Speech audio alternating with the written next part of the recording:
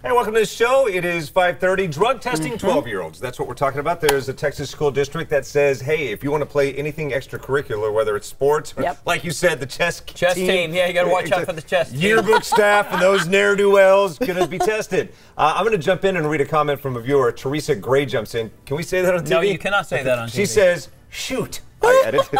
I've been drug testing my son since he was 12. If you want mom and dad to cough up money for AAU, basketball summer camps, school basketball, you need to. As a lower-income family, if you want us to invest in your future with extracurricular sports, you have to show us you want to invest in your future, too. Right. Okay. Bobby says, wouldn't be a bad idea. Sharon says, yes.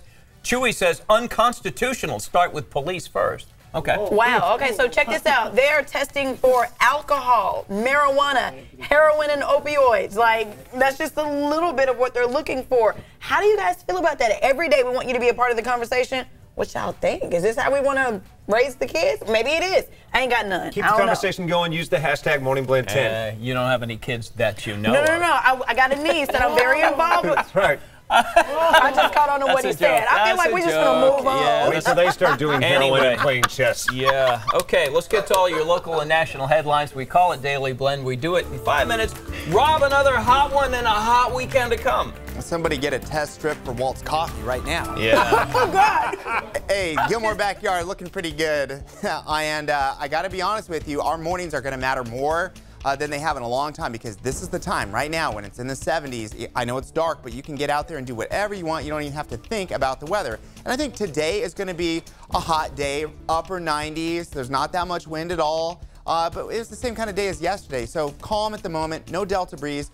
Warm in the morning, hot in the afternoon. We can handle that. Southern California, major monsoon issues, thunderstorms, and also flash flooding in burn areas. So a lot of activity related to humidity there, and we just barely have a little humidity. I think the big story is this. Going into the weekend, we're looking at not only hot temperatures, but really hot temperatures, challenging records, and very little relief overnight. So we're talking 90s and 80s in the middle of the night, and that means AC 24 hours a day. So just watch for it Saturday and Sunday. This heat wave is coming, and it's going to be on a weekend, which really matters because that's when we're doing things. Okay, let's go ahead and switch it over to traffic. Now, in the Sacramento area, we're fine. No major issues. Of course, there's a crash on the I-80 commute into the Bay Area, so watch for that. It's slow anyway, then you got a crash. What about Stockton? I-5 coming into Stockton, there's also a crash. What about Tracy? Tracy's slow, and it just popped up, but it went away. There was a crash, so at least things slightly getting better for that commute. Walt? All right, thank you very much, Rob. New this morning, at least 6 people are hurt after an apartment complex fire in Lockford. That's according to the Stockton Record. We're going to take you live, checking out the situation there, obviously. Lock Haven Apartments. As we get a scan view, that looks like complete destruction there. Our photographer getting a closer look on this. So this is through Lockford. It is east of Lodi. The fire was reported just before 8:30 last night. Here's Snapchat video posted of the flames when things were angry here, probably about 9-ish. There's no word yet this morning on what started this particular fire. On to other news. Puerto Rico's governor says his days are numbered. Late last night, Ricardo Rossello said he will quit a week from tomorrow after weeks of protests.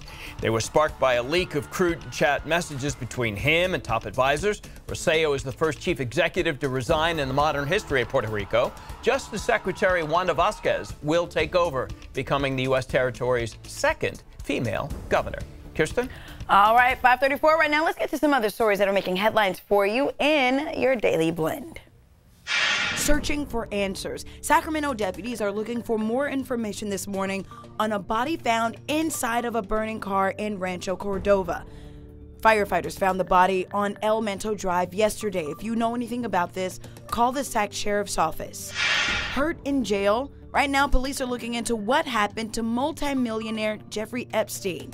He was found with marks around his neck in his cell. Epstein is in a federal jail on sex trafficking charges. He was denied bail last week. What's next? This morning, after former special counsel Robert Mueller's testimony, top Democrat Nancy Pelosi says she's still not budging on impeachment for now. I think that if we go down that path, we should go in the strongest possible way.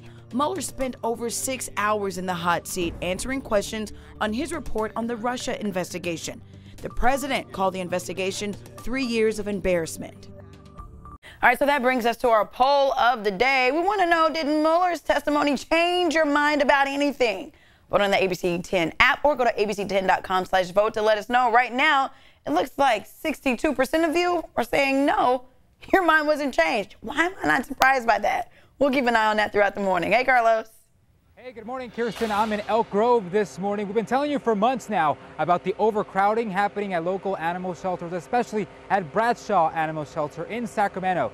Good news is help is in the works. You can see it here. Construction continues at the Elk Grove Animal Shelter, but that's also part of the bad news because that means construction continues and the grand opening has still been pushed back due to the rain in the winter. The 22,000 square foot facility will open to the public until sometime in September.